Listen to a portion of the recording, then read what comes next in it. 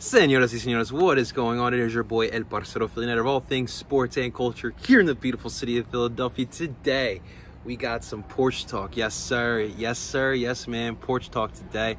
And as you guys can tell, we are talking about the Philadelphia Phillies. We've been busy all day today, you know, making some moves. Stay tuned, guys. I got some good announcements coming out, you know, especially for the Eagles season. We got some good things coming here from myself here. But I wanted to talk about the Phillies here today. Last night they got another win, and it was a solid win. It was, you know, it was definitely it was a feel-good win, to say the least.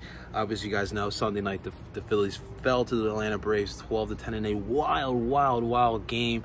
We saw 22 runs on 28 hits. It was an absolutely crazy game. But then on Monday night, the Phillies got back to it, and they got a nice little W in the first game of a 4-game series against the Washington Nationals, and it was definitely something you love to see. But before we get started, guys, and move forward, do not forget, guys, to hit the like button, subscribe to the channel, hit that bell button for notifications, as well as sharing this video and the channel to help continue the growth of your favorite parcero. I just want to represent those Philly sports fans that do not get the voice in Philadelphia, and I could use your guys' help to make that case there, guys. So, again, Phillies take game 1 of this 4-game series against the Nats, winning 8-6. This was an absolute great game. We weren't sure what to expect from the Phillies bats, because they put up 10 runs the night before in a losing effort. So what were we going to see here against the Nats in game 1? Ladies and gentlemen, we got something here. All right, so we saw the Phils have an efficient hitting night. First off, I think I like to call Monday night an efficient hitting night. You know, you're talking about the Phils getting 8 runs off of 7 hits. You usually don't see that. Like, you really don't see that too often, where a team gets more runs than they do hits. But it was an efficient hitting night, as I like to say. And you know, more importantly, what we saw from the Phillies hitting is we saw something that we wanted to see. You know, we've seen a lot of times this year JT Realmuto and Bryce Harper carrying this lineup here, this batting lineup. And in this game, actually, for the past week, both of them, Bryce and JT, have been kind of cold, to be quite honest with you. They haven't been as deadly as they've been throughout the season. But what you saw in this game was, you know, you saw finally guys step up. And if you can get contributions from other people, and it's not just JT and Bryce, you know, creating the runs for you, this team's gonna be dangerous. This team's gonna be really dangerous come playoff time. But let's talk about some of these hitters that definitely stepped up here. So first off, I want to talk about Jay Bruce, who finally came back in his first game after injury. He was on the DL for a little bit, and thank God we got him back, because we could use his big swing in this lineup, and he truly brings that power in this lineup besides Bryce and JT. He went 2 for 4 with a solo home run in the bottom of the 2nd inning. It was a crack of a home run, to say the least. Great performance by Jay Bruce, and we're going to need Jay's veteran leadership and his big bat going forward in the season here. Jean Segura, guys, he is finally starting to get it, and he is definitely, you know, finding his strides with the Phillies. Like, even last season and up until this point, I really felt Jean Segura has not really fit in well with the Philadelphia Phillies lineup here, but I really do believe that in this game here, he finally hit those strides, and it's really good to see. Gene went 1 for 4 with 3 RBIs. He got a nice little double in the bottom of the 4th to clear the bases. The bases were loaded, and he cleared them with his double. He got 3 RBIs on the day. Gene is sorry if we can get this production from Jean Segura. I didn't expect that, but damn, that even adds even more power to this hitting lineup here.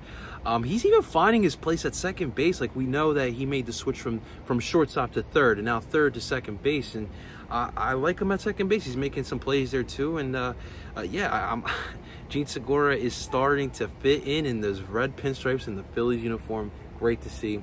Alec Bohm, again, continuing to settle in. You guys know I'm huge on Alec Bohm, and he's a young guy. You don't usually expect too much from your youngsters, but guys, every now and then he's giving you some good production here. And from a young guy, you don't really expect much, but he's giving you something. In this game, he was only 1 for 2. He hit the sacrifice fly in the bottom of the 4th to bring in Jean Segura, who was at third, and he got an RBI off of that. And it was a good performance by Alec Bohm. If he gets you a hit and if he gets you an RBI, you take that. You definitely take that from Alec Bohm for sure, guys. Rhys Hoskins, man. Rhys Hoskins, though? Rhys Hoskins is on fire, guys. He is on fire, man. This guy has really been one of the key factors is why the Phillies have been so good over the last week. In this game, he went 2 for 4 with 1 home run, a double, 3 RBIs in total, bringing his average right now. He's batting 260. We talked about it yesterday. He was 250. Now after this performance, he's now at 260. He's getting back to that 300 hitter that we want here in Philly. And again, if we can get that bat swinging, it's going to be so hard to stop that lineup, especially at the top. When you're talking about McCutchen, McCutchen didn't have a good game on Monday night, but still, McCutchen's been getting on base for the most part on the past week. You get McCutchen, Hoskins, Bryce, JT, you're screwed. You're definitely screwed. So good. I'm loving Rhys Hoskins' form for right now, and hopefully he can keep this up, especially in the playoffs. He's starting to look more like that 2017, 2018 Rhys Hoskins, and if that's the case, everyone in the NL is screwed. All right, let's talk about our pitcher here. Spencer Howard got another start here, and ladies and gentlemen, Spencer Howard recorded his first win as a Philadelphia Phillies starting pitcher here. That's, first off, that is an accomplishment on its own.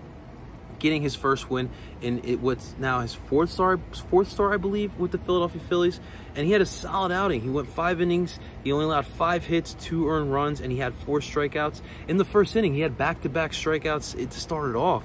He's looking more comfortable, and it's going to be really dangerous. And again, the same thing with Alec Boehm and a lot of young players in Philly sports in general. Like, you don't expect much from your rookies or your young players, but once they start getting, if they give you anything, then you're really happy. Same thing with Alec Boehm. I mean, we can even take it to the other sports. You know, it's the same thing with a Joel Farabee, a Carter Hart, or even a Matisse Thybulle. Brandon Aronson is starting to get past that point because we know Brandon Aronson is really good. But, you know, and it's unfortunately, you know, in the NFL, it's different with football because if you're a rookie and you could play, you're expected to play. And so I think, you know, you're going to see that with Jalen Reagor. Eagles fans and Eagles media in general are going to expect a lot from Jalen Reagor, so it's not going to be the same thing. But, back to the Phillies. We're talking Phillies baseball here. He is giving you something, and he is completing this rotation for sure, guys. You know, we talked about it yesterday, too. We'll still see what Jake Arrieta. I'm still not giving up on Jake Arrieta. We'll see what he does in that next start. But you're talking about Nola, Wheeler. Eflin's giving you something, too. And hopefully Arrieta can find his way, and Spencer Howard can just continuously building those blocks together and contribute for you. This is a solid rotation, and I'm absolutely going to love this rotation, to say the least, guys. Now, as far as the rest of the pitching goes, though, guys, I have some reservations here as far as our bullpen goes. Now, they definitely have been performing a lot better, but Heath Embry and Brandon Workman, not sold yet. I'm gonna be honest, I am not sold in this game alone. So Spencer Howard obviously pitched only 5 innings. We saw it was 4 pitchers. Each pitcher got an inning in. And Embry and Workman really did not impress. Both of them combined for 4 hits and 4 earned runs. And honestly, first off, with Brandon Workman, he has not solidified that closing role in my honest opinion.